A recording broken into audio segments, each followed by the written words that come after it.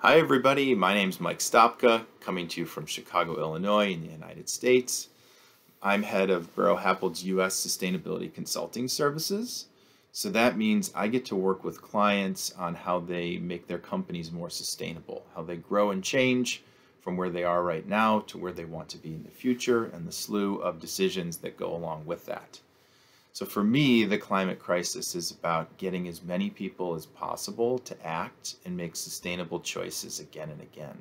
All right, we want them to choose the sustainable path, and that's going to require people to change.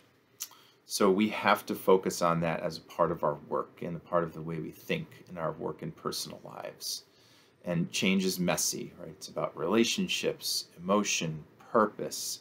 It's what drives culture. Because ultimately we can design the best building, the best company, we can engineer it. But if the culture is not behind it, eventually that will fail. And that's an issue for climate change that we cannot have. We don't have the time for that. So we need to build in change management into our projects. And change management requires dialogue and engagement, requires talking to people in our lives at work and at home about sustainability. But it's not about telling them what to do. It's not about preaching.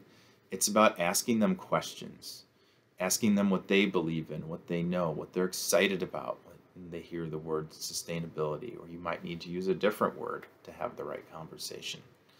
And their answers will tell you where to start, right? Meet them where they're at, go on the journey with them. Don't try to get them to be where you want them to be. So that's my request. That's my hope that we can all build this into our work and our lives a little bit more. Thank you very much.